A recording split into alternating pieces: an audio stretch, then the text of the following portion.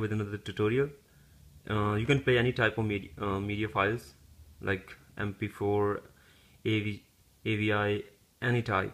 Just you need a VLC player, go to it, and just I download the movie here. I will show you the tricks how to use it.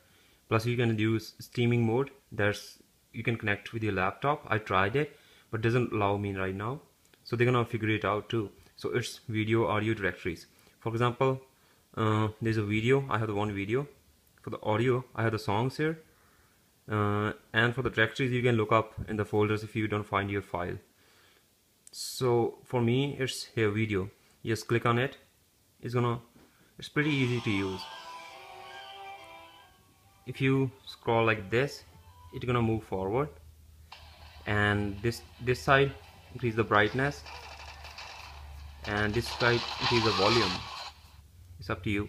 And you can lock the screen too, that if you press now it's locked, you can do whatever you want, nothing gonna press off. It's pretty easy. You can unlock it, and plus you can add subtitles. Just go to speed, self timer, jump to time, and add subtitle file.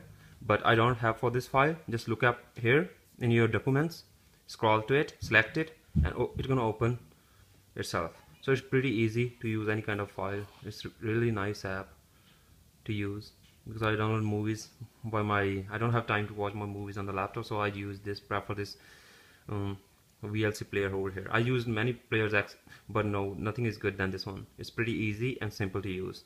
Thank you. If you like the video, please give a like and subscribe. Thank you.